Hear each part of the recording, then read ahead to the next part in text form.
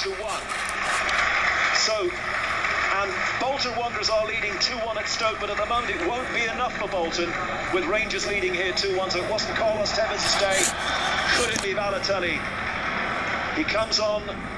Remember, he hasn't played for them since he was sent off on the day when City pretty much conceded the title at Arsenal. And he did, of course, get a crucial goal here. Remember, in that comeback against Sunderland, the 3-3 draw.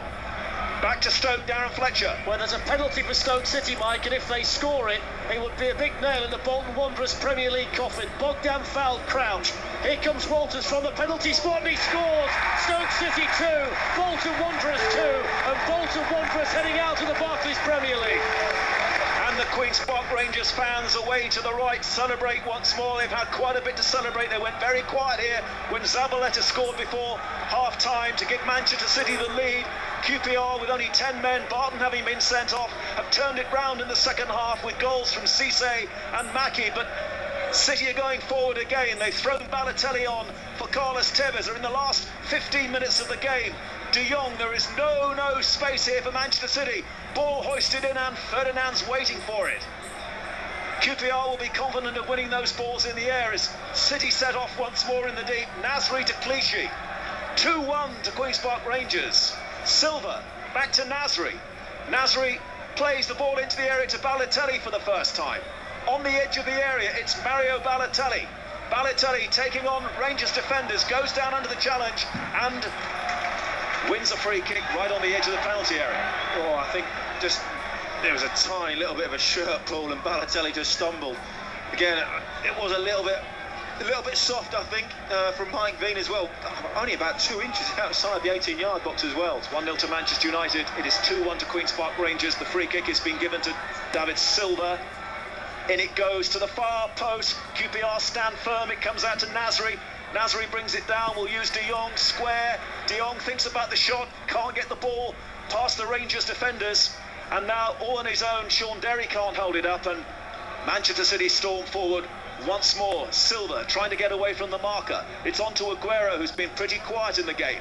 Aguero's going to try and pull his back. And Rangers have scrambled it away for a corner kick. That was a good chance for Dzeko. Well, do you know what? I thought that was in for a moment. I think it was the deflection off Clint Hill. I think it was. Took it onto almost the foot of the post, and from our angle, it looked in. And certainly a few City fans jumped up as the back of the net rippled. 13 minutes to go. Corner kick was aimed towards Balotelli. Balotelli swings a boot at it, and now Rangers need to thump it downfield, and they do. Oh, what was it that Sir Alex Ferguson said about Mark Hughes? He wrote in his book, Mark Hughes is a warrior with whom you would trust your life. Well, at the moment, Manchester United's title really depending on Mark Hughes and Queen's Park Rangers. And at the moment, Queen's Park Rangers are doing them proud. Even more important than doing themselves proud, because they're staying up. Bolton are being held 2-2 at Stoke now. Manchester United won up through Rooney at Sunderland, but back come Manchester City once more. A goal now, and everything would change in terms of atmosphere in the stadium. It's Vincent Kompany looking for a 1-2 with De Jong. De Jong now for Nasri. On to Balotelli. Dzeko's pointing. Balotelli's just inside the penalty area. Balotelli's ball in towards Aguero. Rangers desperate to get a foothold here, but Balotelli's won it back again. Shot palmed away by Kenny, and then Wright Phillips just lumps the ball back into the City half. I mean, all Hart has had to do today, this second half, is pick the ball out of the back of his net twice. When Queen's Park Rangers scored those unlikely goals, the first a mistake by Lescott, and then Mackie getting the second. Cross comes in, headed away by Derry to this near side. He gets enough power on it, and with just over 10 minutes to go, Manchester City have a throw. Well, incredible. You know, City are just going to have to keep working the ball, keep trying to get back in this. You know, they're flashing balls across. They just need a little bit of luck, or one of their special players to come up with something. QPR just throwing themselves in front of every single ball, blocking shots, heading crosses, making it so difficult for City. They've been at it since August, and it's all come down to this as Dzeko plays some head tennis in the penalty area, and Rangers with Mackie with a big high ball. But of course, for City, it's much more about the sort of 9 or 10 months they've been playing in the Premier League. It's 44 years, and now Zabaleta once more in the sunshine. That's about the only bright thing for City here at the moment in the stadium. It's Silva once more. They're trailing by 2-1, the home team. Balotelli twisting and turning on the edge of the area, and then he expected, I think, Clichy to make a run down the left-hand side. Didn't materialise, and QPR have a throw. Mark Hughes lasted for only 3 months after the takeover and then just before Christmas was given the sack, and it's a throw to Queen's Park Rangers, which Anua takes. It's Wigan 3, Wolves 1, by the way. Boyce has scored here for Wigan. Wolves have gone in front in that match. Manchester City again with Silva. Silva now to Zabaleta down the right. Cross coming in from Zabaleta is headed away. What a return to the Etihad for Mark Hughes here today on this final day of the season. He could be denying Manchester City the title that they covered so much. It's silver for Manchester City. There is still time for the home side, but they must get one back quickly, you feel. Nigel de Jong now to Zabaleta down the right hand side. Cross comes in, takes a deflection. Silva's header is out of the penalty area, and now Mackie, this big strong player down the right hand side, sidesteps the challenge from Clichy, runs out of space, and immediately they return the ball now, and Mancini's going ballistic down there as his side take the throw quickly. Clichy, left-hand side, Dzeko in the area, doesn't look a very good cross that, it's gone behind, and it's a goal kick to Queen's Park Rangers. Yeah, poor cross from Gael Clichy. Mancini furious at that. They've got to get quality into the box, and time running out, 9 minutes of normal time remaining. They need a goal soon. Something is going to have to change dramatically, or they're going to have to get one, and something they're going to have to score one as well. 9 minutes to go, plus time to be added on. The headlines so far at the moment: Manchester United are going to retain the title, leading 1-0 at Sunderland. Here, QPR are staying up. They're leading Manchester City by 2-1. Arsenal are just edging Spurs at the moment for third place. Arsenal leading 3-2 at West Brom in Roy Hodgson's last game. Clichy now for Manchester City, and QPR quite happy, it seems, with only 10 men to allow City to have the ball. They're running out of time, they're getting anxious. They still have to believe here. The City faithful who've turned up so many times, and one or two of them were pessimistic coming to the game today that they could shoot themselves on the foot once more. Nasri's ball to Dzeko. QPR appeal for offside. Dzeko now with a horrible slanted shot, which may hit the corner flag over on the far side. Hasn't even done that. It's a throw to Queen's Park Rangers. I think City... And let's go back to John Murray at Sunderland. John? Still Sunderland 0, Manchester United 1. Wayne Rooney's first half goal, but it is the most precarious of leads. And let me tell you, Mike, there are United nerves here as well. Martin O'Neill and Sunderland are giving it a go. Connor Wickham is being thrown on for them. So it's all in the balance. 1-0 Manchester United lead, and heading to retain their title as it stands. But of course, as well as Sunderland may be doing, as long as it stays 2-1 here to Queen's Park Rangers, of course Sunderland are going to have to get a couple of goals there at the Stadium of Light. But Manchester City have yet another corner kick over on the far side. Silva to take it. Kenny was nowhere, but somehow QPR managed to clear it back towards the centre circle. Gathered in by Clichy. Clichy has been fouled by Sean Wright-Phillips. Free kick to City, 30 yards away. Maybe a Balotelli opportunity here. Well, City again, they're just snatching at things at the moment, a little bit panicky. Joe Hart sat on his haunches, almost just a complete spectator. I wonder if we'll see a Mancini Stuart Pearce style, sending up front for the last 5 minutes. Well, in some respects, this may be City's best chance, this set piece, because there are so many QPR bodies in the penalty area. At least now they have an opportunity to line something up here with Balotelli and de Jong. Balotelli, who's just come on with no backlift, hits the free kick straight into the wall. Wright-Phillips feels that. Balotelli, Wright-Phillips has stayed down following that. The action continues with Dzeko slipping, but still keeping the ball in the penalty area. Cross comes in, great header away by Anton Ferdinand. Wright-Phillips is back on his feet again. He's seeing stars though, as Zabaleta, the City goal scorer, finds Silva. Absolutely, there's no yard there at all for Manchester City. They're going to have to work it wide down the right-hand side. Cross comes in, Dzeko jumps early, and it's an easy save for Paddy Kenny, and we are 6 minutes away from going into added time here. Well, incredible. City have got to find something different. They've got to try something else. The likes of Balotelli have got to try something special, because at the moment, City are firing balls into the box. You've got Ferdinand in there, Anua, Derry, Clint Hill, all just heading the balls away, getting little touches and clearances. City yet really to create what I would call a golden opportunity to even attempt to get themselves back into this amazing Premier League season. People wondered whether there would be another sting in the tail, and at the moment there isn't. Jay Bothroyd has come on. I hadn't seen that, by the way, for QPR. I have no idea who's gone off, but Bothroyd's come on as a cross comes into the Rangers penalty area, and Wright Phillips hacks it away. Yeah, it's Bobby Zamora just picked up a little bit of an injury. Did you see him go? It was 5 or 10 minutes ago. There was a bit of confusion going on. It's one of the many incidents that's happened so far this season. It's been, action-packed this afternoon so far. Well, we don't have to look away to the right at all, because all the action's to our left as another cross is floated in, and it's another poor cross from Manchester City's Nasri. It's an easy save for Kenny.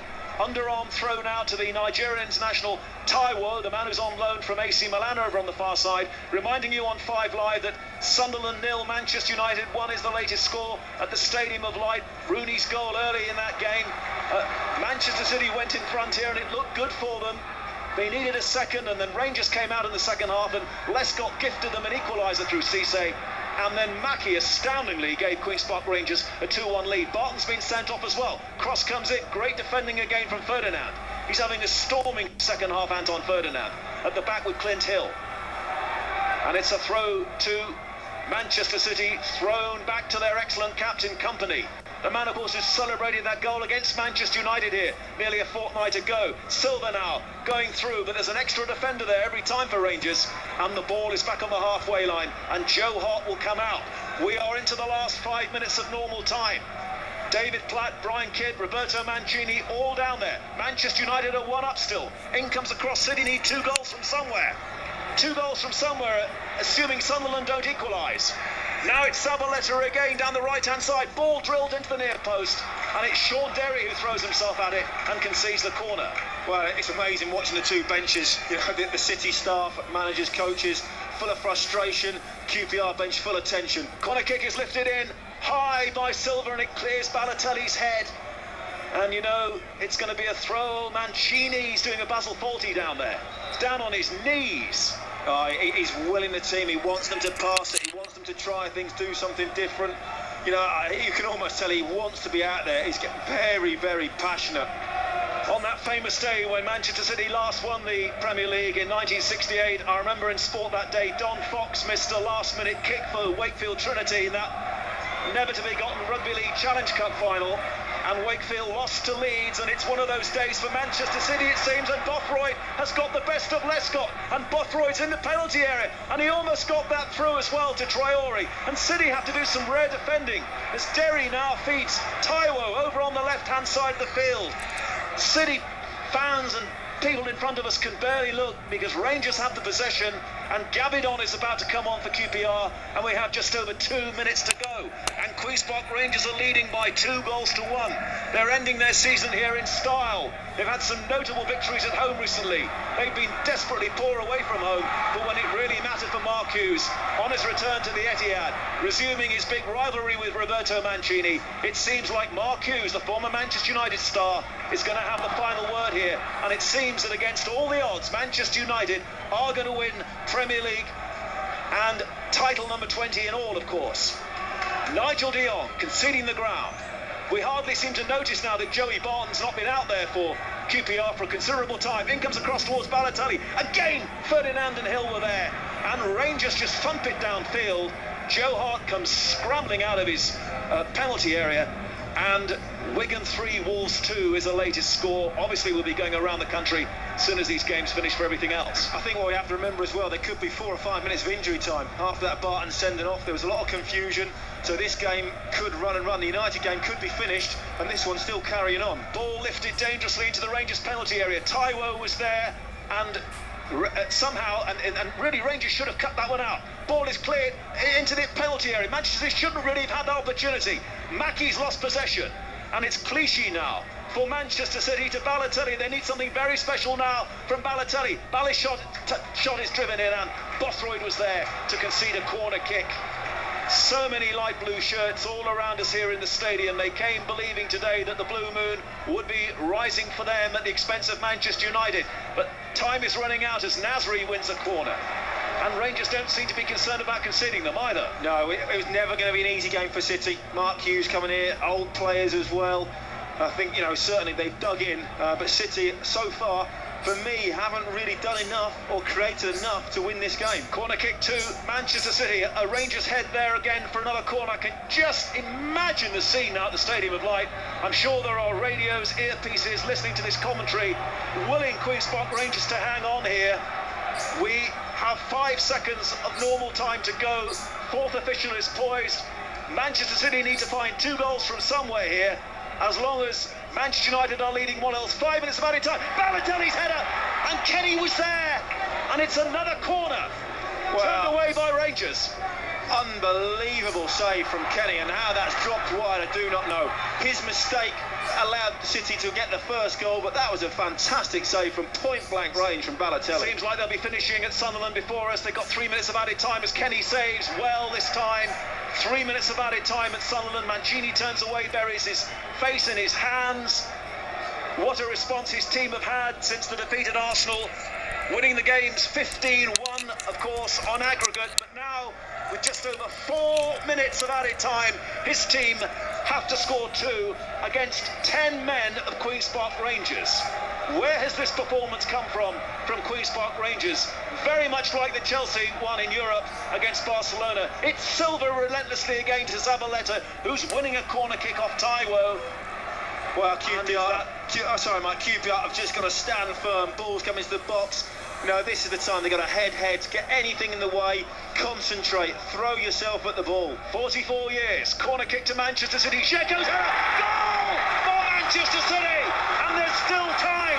Dzeko was there unopposed this time. Paddy Kenny has been beaten.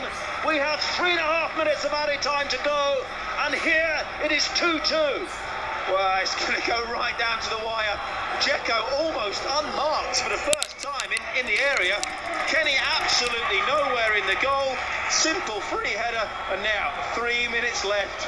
And of course, if Sunderland score, then it's City's title if it stays 2-2 here. So it's all down also to the Stadium of Light now as well. Manchester United are leading 1-0. They're playing added time, and they've probably only got about another minute or so of added time there.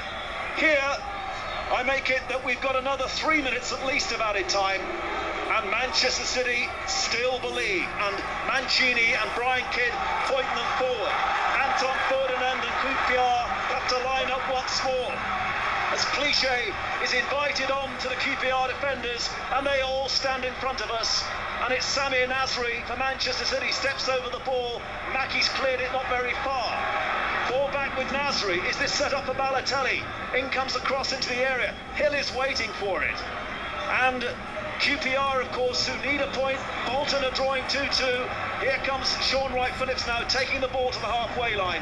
Challenge came in from Zabaleta, and the ball's gone out of play for a Rangers throw-in. And we have just over 2 minutes of added time here. And they must just about have finished at Sunderland, where Manchester United are leading 1-0. And I just can't imagine the scenes up there in the northeast with the United fans and the management. And the QPR bench are punching the air down there. They must have heard some news, I think, from Stoke and Bolton. It's finished there 2-2. So QPR are going to be safe. Manchester United have beaten Sunderland by 1-0. The season comes down to these moments now. And in goes Aguero. Aguero has scored for Manchester City. Sergio Aguero, with seconds to go, has ended 44 years of heartbreak. What a moment for the son-in-law of Diego Maradona. There are people kissing and hugging in front of us. Manchester City lead QPR by 3-2, and right at the end, the man from Argentina looks like he's done it. Absolutely incredible. There was a last-ditch tackle. The ball came in right on the very edge of the box. It broke to Aguero. Hasn't really had a chance all afternoon. Kept his cool, drove the ball in at the near post, and that has sent Manchester City absolutely delirious. The United game is already finished. I'm not sure news has filtered into them yet, but looking at the unbelievable. There are supporters on the pitch here. That's the biggest goal in Manchester City's history. Sergio Aguero, I remember when Diego Maradona, his father-in-law, was here. Remember, he said just a few weeks ago, I think he should go and play for Real Madrid. Well, he doesn't play for Real Madrid. He's definitely wearing the light blue of Manchester City, and they lead by 3 goals to 2, and it looks right at the end here as if they'd won the title. I tell you what, though, he did incredibly well. Tayo came in with a really poor challenge, caught Aguero. He could have easily gone down for the penalty. He didn't. He stayed on his feet, kept the ball going, kept momentum going, drove the ball into the goal. Fantastic from Aguero. Well, the game hasn't restarted yet. Unbelievable. So that great day for City in 1968, May the 11th. And you know, there was, I'll put my musical hat on for a minute. There was an album made called Live May the 11th, 1968. It was an American album made by a band called H.P. Lovecraft. And one of the tracks on that album was titled It's About Time. Well, it's about time for Manchester City. They are almost there. And all of the bench and all of the staff are waiting to run on here for Manchester City. Referee Mike Dean has looked at his watch for the first time. Most of the people here weren't even alive the last time Manchester City enjoyed this moment. 44 years ago, they all run into the centre. And Liam Gallagher is here, for example, from Oasis fame. He wasn't even born the last time in 1968. Roberto Mancini was 3. This is what it means, and they can't do anything about the hundreds and hundreds of City fans coming onto the pitch now. What a knife edge, what a game. I think we should make the point that QPR, I think, is safe, even though they've lost today. But these are amazing scenes at the Etihad Stadium, and Manchester City are champions for the 3rd time in their history. It's absolutely bizarre. You've got City fans coming to the pitch, stewards hopelessly trying to wave people off, but you ain't got the QPR players running over to their fans and celebrating as well. Absolutely incredible, really bizarre. Let's go to Mark Pugac. Mark. Mancini had an Italian flag wrapped around him, Mike, and a hug from Yaya Toure. As you can see, the outpouring of emotion is quite extraordinary down here. I'm right on the edge of the touchline. There are half a dozen Manchester City fans who've got a huge banner which says Manchester is blue. I can see Kolo Toure hugging Mancini as well, and now Mancini's gone down the tunnel. This explosion of joy, this spontaneity of excitement, he just thought he'd get out of it just for the time being, and as you can see, a massive pitch invasion. What an extraordinary finish to the season. Manchester City champions, Mike. Well, normally, Danny, we say we don't like to see fans on the pitch, but I think today we'll turn a blind eye to it. Oh, definitely. And I think this is almost reminiscent of Manchester United in the Champions League. You know, only, well, in injury time, needed 2 goals, and they came up with it. Manchester United surely must have thought the title was theirs. Hughes came for about 1 goal, and then another. Absolutely phenomenal. And it is just absolutely bizarre. You've got City fans celebrating, absolutely delirious. I hope all the players have made it in off the pitch. But then you've got, obviously, the QPR fans and their players celebrating on the far side as well. They will have to do the presentation. The trophy is here. I remember hearing from Nedum Anua, the former City player, in the week, and he said that his dream scenario would be for Rangers to stay up, but for City to become champions. That's exactly what's happened. I don't think there's ever been a climax to a Premier League season like this. Mike Ingham and Danny Mills describing those extraordinary scenes inside the Etihad. Manchester City, champions of England for the first time since 1968. Dzeko and Aguero in added time, scoring the goals they had to score to beat QPR and deny Manchester United, who won 1-0 at Sunderland. Bolton are relegated after drawing 2-2 at Stoke. Arsenal finished 3rd. Tottenham will have to make do with 4th. Stay with us. BBC. To have the Queen of England visiting Ghana was a great event. As the Queen celebrates her Diamond Jubilee, the BBC examines the effect she's had on people around the world. The whole purpose of the Queen's visit was to encourage Ghana in its move towards democracy. The Royal Visit, part of London Calling. On air and online from the 26th of May, from the BBC.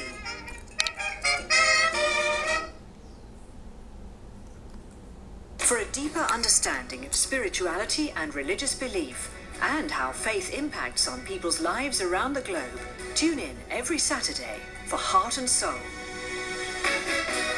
This is the BBC in Shanghai. Bangalore, Melbourne, New York. Wherever you are, you're with the BBC.